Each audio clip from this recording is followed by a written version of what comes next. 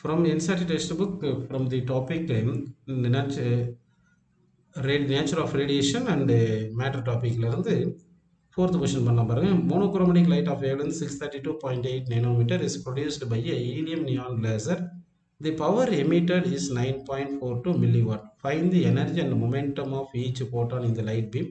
How many photons per second on the average arrive at the target irradiated by this beam? அப்படின்னு சொல்லியிருக்காங்க. How fast does a hydrogen atom have to travel in order to have the same momentum of that of photon சொல்லியிருக்காங்க. So இப்போ நமக்கு என்னென்ன கொடுத்துருக்காங்க அப்படின்னு பார்த்தீங்கன்னா wave length கொடுத்துருக்காங்க, அடுத்து பவர் கொடுத்துருக்காங்கப்பா. இப்போ first energy find the energy and momentum of each photon இந்த லைட் பீம் கேட்குறாங்க. அப்போ ஃபஸ்ட்டு கேஸில் எனர்ஜி இஸ் ஈக்குவல் என்ன வரும், ஹெச்எஸ்சி பை லேமடா. சரிங்களா, அதாவது எனர்ஜி வந்து ஹெச்எஸ்சி பை லேமடான்னு போட்டுக்கலாம். இப்போது ஹெச் வந்து எவ்வளோ பார்த்தீங்கன்னா 6.63 × 10⁻34ன்னு போட்டுட்டு சி வந்து 3 × 10⁸ போட்டுக்கலாம். டிவைட் பை லேமடா, லேமடா வந்து 632.8 நேனோமீட்டர், அது 10⁻⁹ மீட்டர்னு போட்டுக்கலாம்.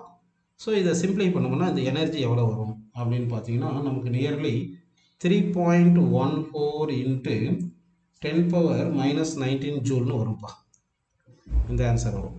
அடுத்து மொமெண்டம் கேட்டிருக்காங்க. மொமெண்டம்க்கு என்ன ஃபார்முலா, ஹெச் பை லேமடா அப்படின்னு போட்டுக்கலாமா.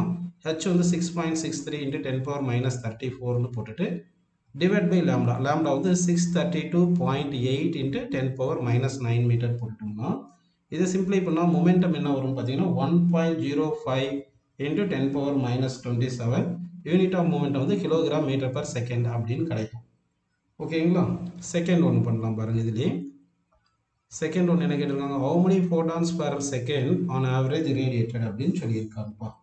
ஸோ இப்போ வந்து power is equal to energy by time, கரெக்டுங்களா. அப்போ பவர் ஈக்குவல் டு எனர்ஜி வந்து NHC by lambda by time. இந்த நம்பர் பை டைம் தான் number of photons emitted per second கேட்குறாங்க. அப்படின்னா number of photons emitted per second is equal to power into lambda by ஹெச்எஸ்சின்னு போட்டுக்கலாமா.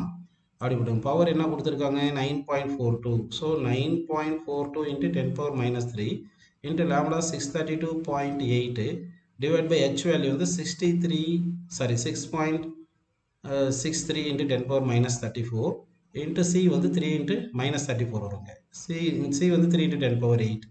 இது எல்லாமே சிம்பிளை பண்ணிங்கன்னா இந்த number of photons emitted per second இது என்ன ஆன்சர் வரும் பார்த்தீங்கன்னா நியர்லி 3 × 10⁻6 ஃபோட்டான் 16 வரும். 3 × 10⁻16 ஃபோட்டான்ஸ் பர் செகண்ட்னு வரும்ப்பா.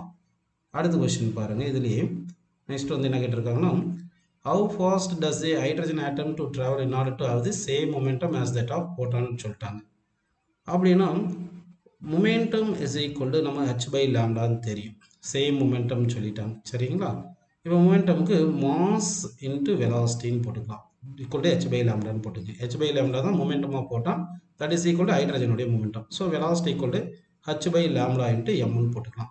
h வந்து எவ்வளோ 6.63 × 10⁻34 divided by lambda எவ்வளோ கொடுத்தாங்க 632.8 × 10⁻9 into mass of hydrogen வந்து நம்ம கிட்டத்தட்ட mass of proton போட்டுக்கலாம். mass of proton approximately 1.67 × 10⁻27 kg. அப்படின்னு சிம்பிளை பண்ணிட்டோம்னா இந்த வெலாசிட்டி எவ்வளோ வந்திருக்கும் பார்த்தீங்கன்னா நியர்லி வந்து நமக்கு 0.63 அப்படின்னு கிடைக்கும்ப்பா, மீட்டர் பர் செகண்டில் கிடச்சிருக்கும் ஆன்சர். ஓகேங்களா. இந்த மாதிரி எடுத்துக்கலாம் ஆன்சரில். அப்போ ஹைட்ரஜன் எவ்வளோ வெலாசிட்டியில் மூவ் ஆகும் அப்படின்னு எடுத்துக்கலாம்.